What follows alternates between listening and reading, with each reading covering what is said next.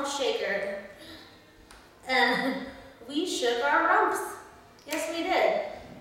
So I chose a chat topic today to be protein shakes. You know, Rump Shaker, protein shake, kind of sounded like something that would go together.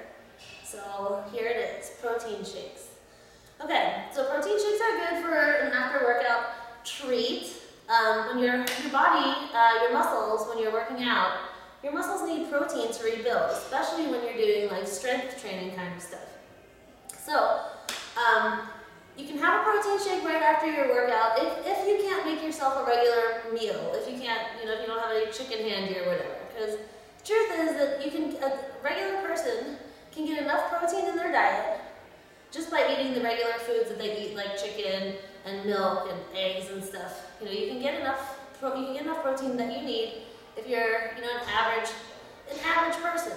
But again, if you exercise more, the more you exercise, the more protein you need. So if you're someone like me who's working out 3 hours a day, doing my classes, I might want to have a protein shake. Personally, I don't use protein shakes, just because, I work from my office at home and I do have chicken ready that I can go and chomp on, as soon as I'm done here. I have that stuff available.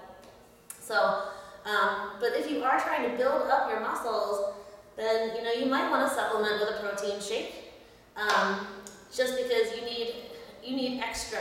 If you're like bodybuilding and stuff, you need so much protein. You'd be eating chicken all day to try to get to like Arnold Schwarzenegger size. So protein shakes are not necessary, but they do come in all different shapes and forms and different kinds of protein, like whey protein and soy protein.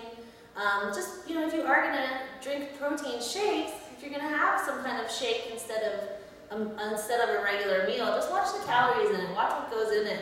Because you can get one of those Jamba Juice things. You can get one of those Jamba Juice things that's like this big and it's got like 700 calories in it. So you want to make sure that whatever you're having, that you're looking at the calorie content, and you don't have too much sugar in it, and all that kind of good stuff. So I personally recommend for your protein, eat some egg whites, eat some lean chicken. But if you're a vegetarian or something like that, a protein shake would probably be a really good option for you, because it's harder to get protein as a vegetarian. So supplement with protein shakes if you want, if you need to, especially if you're exercising a lot. But otherwise, you can eat regular food and still get your protein fix, and you'll be all good. Okay, so that's it. I'll see you guys next week.